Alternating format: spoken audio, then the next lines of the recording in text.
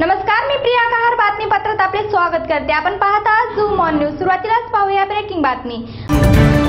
वाशिम शहरातील पाटणी चौकात पल्सर बाईकने अचानक पेट घेतला। बाईकवर गाडी सुरू करणार तेवढ्यात गाडीच्या इंजिन मधून धूर येत असल्याचं लक्षात आलं आणि तो खाली उतरला। तेवढ्यात बाईकच्या इंजिन मधून आगीचा ज्वाला निघायला लागल्या। सुरुवातीला अनेकांनी पाण्याचा मारा करून आग विझवण्याचा प्रयत्न केला, मात्र त्याचा एकही उपयोग झाला नाही। अखेर काही जणांनी माती फेकून आग विझवली। आग नेमकी कशामुळे लागली हे अद्यापही स्पष्ट झालेलं नाही। ही संपूर्ण घटना चौकातील सीसीटीव्ही कॅमेऱ्यात कैद झाली आहे।